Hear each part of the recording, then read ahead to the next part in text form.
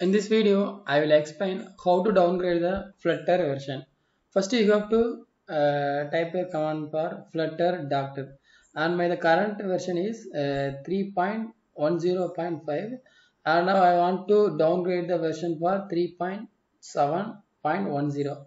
So just I have to enter the command for Flutter downgrade and the version name. So the version name is it's available on the Flutter available SDK.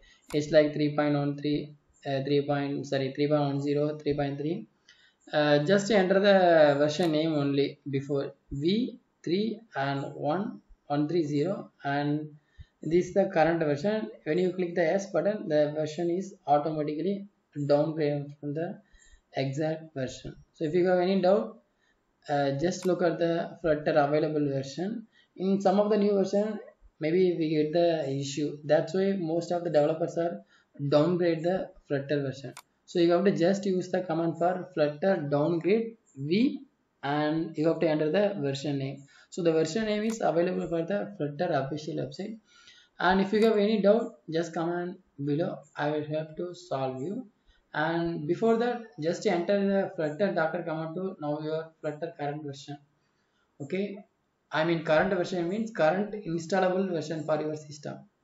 Okay, thank you. Thanks for watching.